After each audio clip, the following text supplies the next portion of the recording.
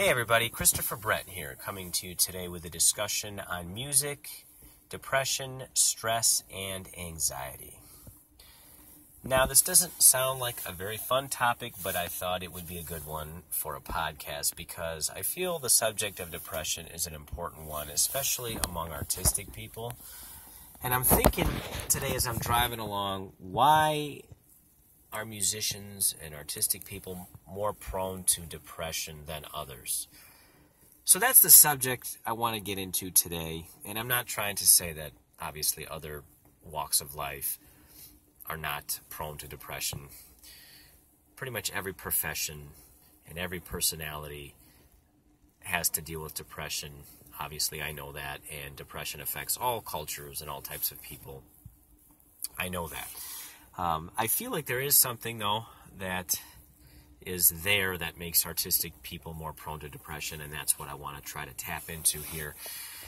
So I did some research, and what I found in the research confirmed what I was kind of already thinking. And there's no definitive answer, of course, to everything here. These are just ideas and theories that I have, and I'm certainly welcome to others' comments and others' ideas about this. But I think if we get into the whole subject and we try to tap into a few areas, the first area that comes into my mind is the area of sensitivity. In order to deliver something emotionally in music or art, you have to obviously have some sense of sensitivity. And I think being a sensitive person can definitely make you a little more prone to suffering from depression and anxiety to some extent. Another one is the rocky road that comes with the artistic life. Sometimes you can be doing quite well financially, for instance, and other times you cannot be doing well financially, and that instability can sometimes make certain people prone to anxiety. So that's another factor. And when you combine the emotional element into the financial element, that can certainly lead to a rocky road. Maybe some things that happen in childhood can certainly add to it, right? So if you mix all of these elements together, you end up with quite a dynamic situation. Some other areas that come to mind are just the egocentric aspects of being an artistic person. This can happen even if you are a humble person. I'd like to think I'm humble. But when you kind of get into a place where you're expressing your individuality through art, and maybe somebody else criticizes you or says something rude or gives you some type of constructive criticism that you might not agree with, it can be very difficult. There's an ego clash, and you can get selfish, and that can perhaps lead to some elements of anxiety in some way.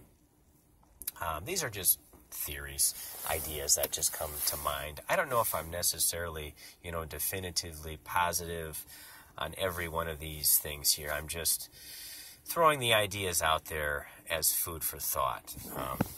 I think, depression and anxiety within many musicians, it's a combination of these factors coming together. When it comes to the childhood thing, certain childhood things obviously happened in worse ways for other people. Not everybody had the same childhood. My childhood was very good. And I know a lot of my artistic friends did not have a good childhood. So, they might be dealing with some different things along the way. So, I think the number one thing, though, if I had to kind of pick a number one element here, it would be just the sensitivity thing. I am a sensitive person to a lot of things, and that can open doors or trigger temptations to be hopeless at times. And I know that's not the right thing to do, but it's a very strong temptation, and that's where I suffer in that area. And I, of course, ask God to help me and to heal me, and I have gotten some therapy and asked others in the community to help me and to support me, and I think that's a great way to treat depression. And it's certainly not this is not only, stuff that affects current musicians or people in the commercial music industry. has affected musicians all throughout history. Beethoven and Mozart, I think, definitely suffered from depression. Beethoven with the deafness, and he wrote about it in letters and testaments. Some of the things he was dealing with, there was obviously an element of depression. You can even hear it in the music at times. Mozart, whose music at times is very peppy and happy, you could say, in a simplistic character there. I'm kind of simplifying his music. Obviously, it's not just that, but Mozart's music is quite peppy and happy, but I think he was dealing with actually a lot of darkness beneath that. And sometimes that darkness is actually expressed in Mozart's music, and it's really cool when it does. But he, I think, had a drinking issue to some extent. Mozart did. You just go out through history. I think Chopin had some, melancholic issues. I think Rachmaninoff certainly did. Franz Liszt had some depression issues that he was writing about towards the end of his life. So it happens. It's a big part of being a musician. And sometimes you could say, hey, it's what makes us cool, right?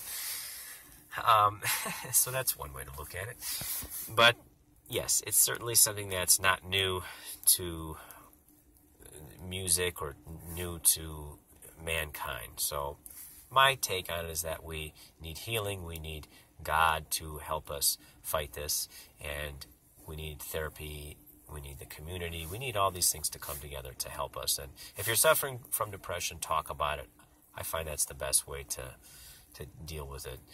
Talk about it, pray about it, and seek help from the community. That's one way to go about it. And I wish others would have done that who are suffering. Like, just go into the 1990s, one of my favorite decades, with Kurt Cobain taking his own life. Another name that comes to mind is Alice in Chains. Lane Staley, the singer, with the heroin issue and everything. I mean, the list goes on, Robin Williams, that was one that really shook me, that just got me really down for a while because he was one of my favorite actors, and I was just so down when I found out that he took his life and everything. So I'm always praying for people who are suffering through this and those who've gone before us that have dealt with this. So it's an important subject, and it's good to be aware of these things so you can fight against it, if you're dealing with it, or to treat this. So subscribe to my YouTube channel if you would like. Visit my website at www.christopherbrent.com. And if you have any questions or comments, feel free to leave them, and I am going to sign off. So have a wonderful day.